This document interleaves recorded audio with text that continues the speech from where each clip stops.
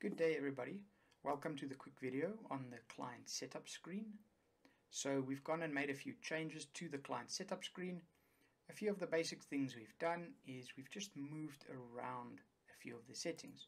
So it's still in the same location, but you'll see as I started up already, we start with a section called quick settings. Now what we've tried to do here is we've tried to actually consolidate all of the different settings that are the most vital settings in your financials, and we've put them all into the quick settings screen. So the section here is we're trying to make it as easy as possible for you to just fill in almost what's required, not waste a lot of time searching through a lot of settings trying to find what you're looking for. So your quick settings is the most important settings, things like your entity name, registration number, date of signature. These are the kind of things that you have to have and have to show on your financial statements. So we've put them here all into one section to kind of find them quickly and easily without having to scroll through the whole long list of settings and find what you're looking for. We then have, the same as before, our secretarial info. This is our directors and shareholders, as well as the secretary's address. So that's very similar to before. Financial years, you'll also see very similar to before. We have just moved our management accounts button into this section as well. So if you're doing management accounts, you can click it like normal and change your override dates.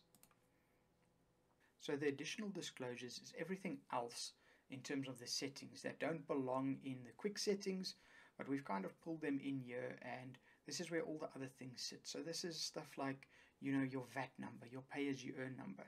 These items aren't vital to your financials, but you can have them on the financials if you want to.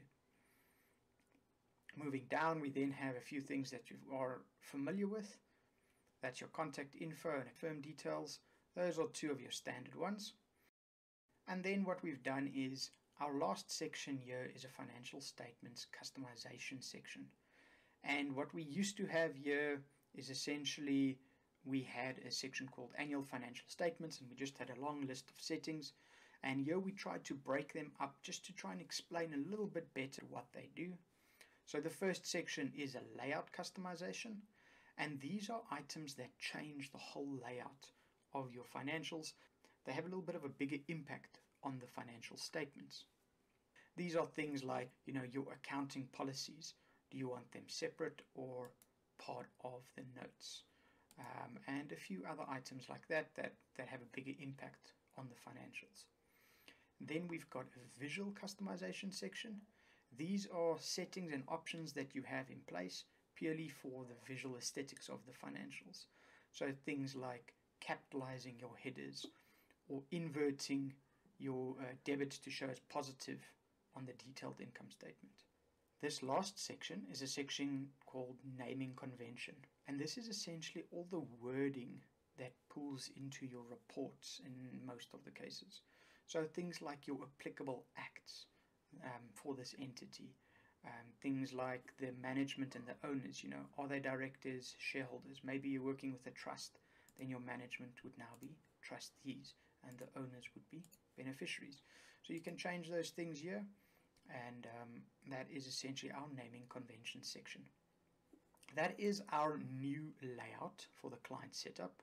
We do hope it makes things easier to find. We do understand it might be confusing for some people in the start. We've tried to make it as simple as possible. Please let us know if you need any help, and if you do have any feedback, please do let us know. We always appreciate it. So thanks so much for your time, and I hope you have a fantastic day further. Goodbye.